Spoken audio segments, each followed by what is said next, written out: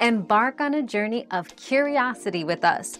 What fascinating questions are we exploring today?